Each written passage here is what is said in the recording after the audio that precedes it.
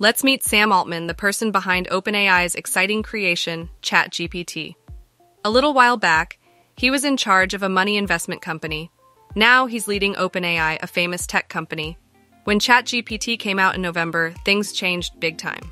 It quickly became super popular, with 100 million users in just 2 months. This made businesses and politics around the world look different. People started to use AI to cut down on employees because of ChatGPT. Investors got really excited about special AI that can make stuff, which made the tech world grow a lot in 2023. But this also caused trouble in creative jobs like making movies. The people who write and act in movies went on strike because of worries about AI, among other reasons. The big tech companies raced to make new and strong products. At the same time, people like artists, writers, doctors, and students began using ChatGPT to get more work done. This AI excitement also made everyone talk about rules. People who know a lot about this tech talked about how to make sure it's used safely. Even politicians tried to understand it before making rules for it. Sam Altman had an interesting life and career path. He started by making small programs for phones. Later, he helped give money to new tech companies. He was friends with important people like Elon Musk, and even got on Forbes' list of young people doing cool things. Altman grew up in Chicago and loved computers. He learned to make them do things when he was really young. When he was a teenager, he told people he was gay, and the internet helped him a lot. He went to a school in St. Louis where he made a big change by being open about himself.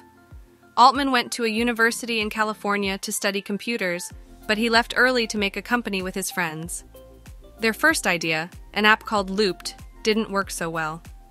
It was supposed to help people share where they were, but not many people liked it. Even though Loop didn't succeed, Altman got more important jobs later. Altman switched to giving money to other new companies.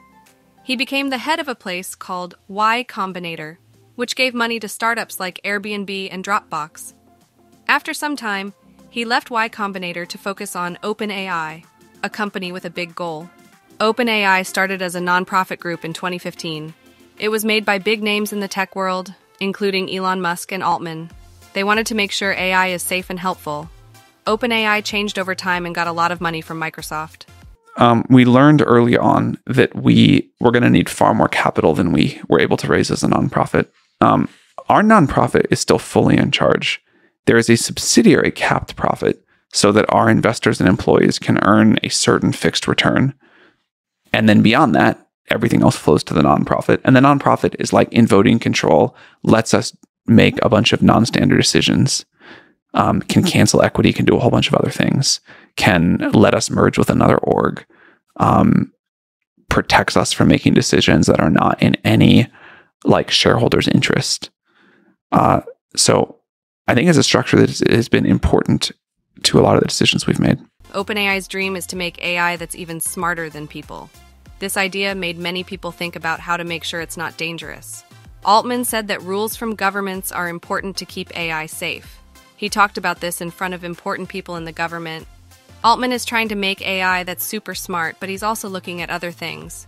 He started a new company called Worldcoin that uses AI and digital money. They want to give money to everyone, especially when many jobs are done by machines. But some people worry that this company isn't respectful of people's privacy. Sam Altman's life journey, from being curious about computers as a kid to leading a big AI company, has made a big impact. The AI he's working on, like ChatGPT, is changing how we live and think. It's making people talk about rules and safety. Sam Altman's story shows how much one person can shape the world of technology. So, that's a wrap-up of today's video. If you found it informative, then please hit the like button and don't forget to subscribe.